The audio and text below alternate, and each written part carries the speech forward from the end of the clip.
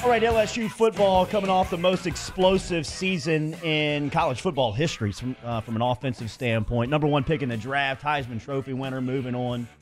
Royals Award winner, and Joe Brady taking the offensive coordinator position at the Carolina Panthers. To fill that spot, Scott Linehan, who has served as a head coach for the St. Louis Rams in over 20 years of combined experience as an offensive coordinator in the NFL and at the collegiate level, came in to work alongside Steve Ensminger on the offensive side of the ball. Coach Orgeron, you've heard him here on OTB. He is very high on Coach Linehan and what he can bring to the offensive side of the ball. We have not heard from Coach Linehan since he had been introduced as the passing game coordinator a couple of weeks back, a couple of months ago in February.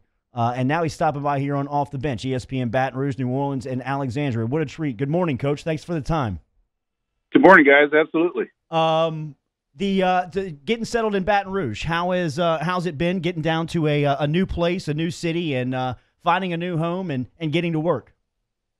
It's been great. I'll always remember it because what's going on in the world right now. Because I've been trying to capture our team and get the relationships with everybody. Then we had to take that little hiatus for a while, but we never stopped working. You guys know Coach O's work ethic, and we were zooming away and staying with it. But we got a lot done before we even had the quarantine thing, because we had probably the whole month of March.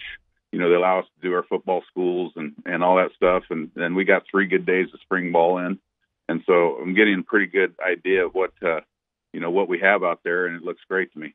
When you had a chance to sit down and talk to Coach Ensminger and Coach Orgeron going into the job before they had named you to the position, I know it was a very quick process after they had that conversation with you in naming you to the position. What did you learn that they were looking for there in your initial conversations? Well, it's tough. You lose a lot of talent to the draft, and you lose a couple good coaches that really did some great things in 1 year.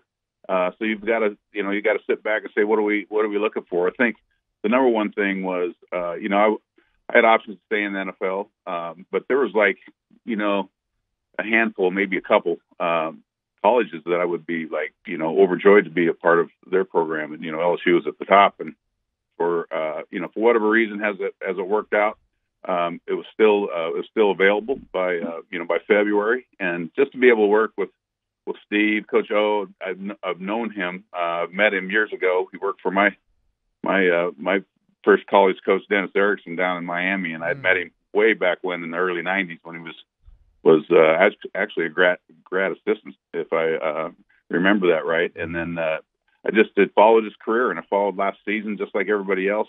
Admired the greatest, really, record, maybe greatest football team in college football history. So just want to be part of that. And the thing about it, I've got 30 years of coaching in the college and the NFL level. And I can continue to coach and just kind of grow old gracefully, or look at it differently. I look at it more like I'm not old yet. I'm experienced. I think experience can add some value to a great offense already here with Steve and the staff. Yeah, and you are so experienced at this point, Scott, that it seems like you'd be pretty unflappable. But is there any intimidation when you talk about taking over an offense that statistically was the best ever the year before? And then, with that in mind, how do you balance, okay, we're going to keep this part of the scheme versus, well, this is how I think we should do things now? Well, the best part about this is, the offense coordinator is still here. Steve knows, but he knows what it looks like. He knows what he wants. He knows the offensive staff, and a large part is here as well. So there's not going to be much change. To the naked eye, you won't see hardly anything. But there'll be some things every once in a while in a situation, something that works in the NFL. A lot of the NFL has a lot of trending things that people use, and no one did it better than LSU last year. Using NFL concepts, and I look at it like there's no intimidation at all. I look at it like you want to be part of a great system, and this system already is great. I just want to add to it, when I can, and I want to do do the best job I can to continue exactly the same approach that Steve, his vision, Coach O's vision, and move ahead. We're going to have a lot of fun finding guys to replace the guys we lost. We look at it like a reload, not a rebuild, and think it's going to be a great experience. And you mentioned Coach Ensminger a few times here, Scott, and I was wondering if you could kind of take us into those meeting rooms. As you said, you've probably got to work with the staff more than you have the actual players like you'd want to ideally. But what is the vibe like in that offensive room in terms of collaboration and getting this scheme down? What's it been for you working with Coach Ensminger? It's been great.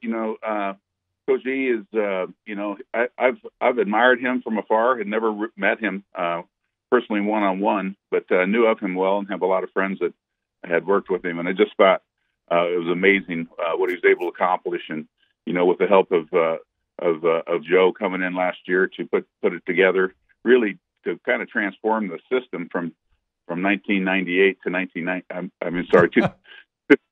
2018 to 2019 was just it was incredible. And what I looked at was not just that. I looked at the staff.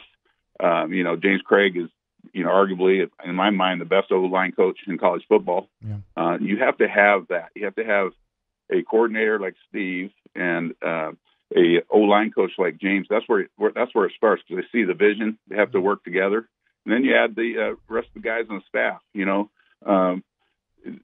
The biggest part of this is we're gonna keep the system the same. We're gonna keep this thing rolling. We're gonna add some things that can benefit us with some of the new players, the guys that we're gonna be focusing on, and take this thing and run with it. And it's a great challenge, but we're up to it, and I know the players are.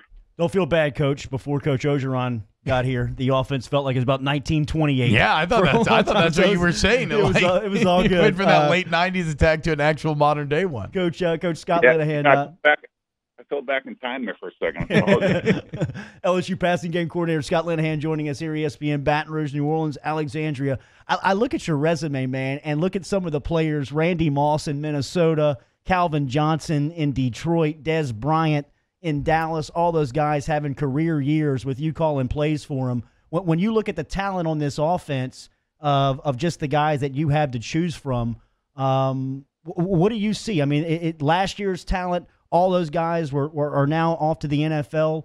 Jamar Chase is the best wide receiver in the game. You got a guy in Eric Gilbert who's the #1 tight end in the country. When you see the weapons at your disposal, what do you see? I just see, NFL players. I go back to, picking, if I had to pick one or two colleges that I would go back to college and coach, this was the top because of the players that come out of here. When I was in the NFL for 17 years, we're evaluating players, and we always, there was always like extra time put into the LSU players, regardless of what the offense was, 10 years ago or what it was last year. There's always great players coming out of here. So I really look at it like an NFL roster. I mean, when you look at it, I can see guys that are probably, 18, 19 years old that are going to be top picks one day. So it's fun to coach them at this stage of their careers, help develop these guys, because, that's a big thing. One of the things that really attracted me with Coach O was that, we're about developing the players. It's not just about recruiting great talent, which he's done.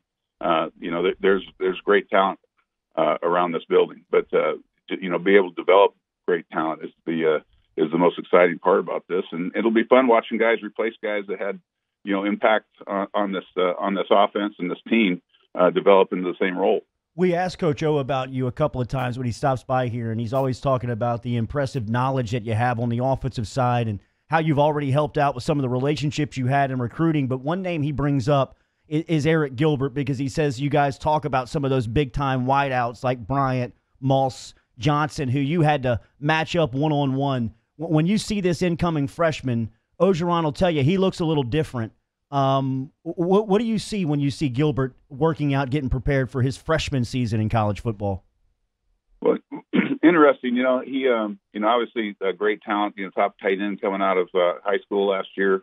You just look at his physical traits, and they're all they're really all elite for his position. And the guy's not just a inline tight end or off the ball tight end. This is somebody you can move around. You can spread him out wide.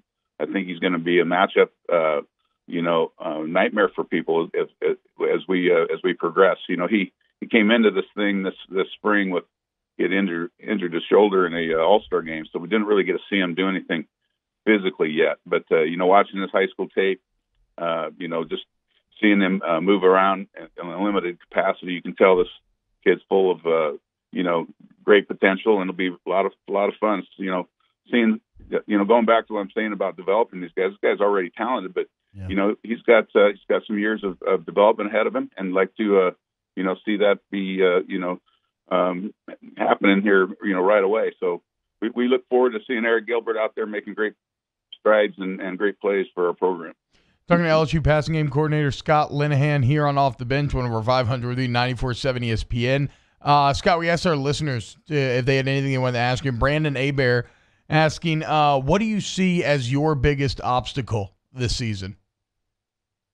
I look at it more like a challenge. It's just replacing some, key players in the offense. Obviously, we've got to replace, our starting quarterback, one of our top two receivers, and our starting running back. And some old linemen are gone now, and so we've got to bring these guys along. It's not a rebuild, it's a reload, and we've got to get the right combination of 11 players out there, and then there's going to be some really significant role players within that, and establish that from the get-go. I think probably if you were to say one obstacle right now is just not being able to be with players throughout the spring. And then, it's unknown what's going on this summer. We hear some positive rumors out there that at some point we're going to get back together with them here in the not so distant future. But, zooming with them isn't the same as working with them one-on-one. So, that's a challenge that all of us in the country face. So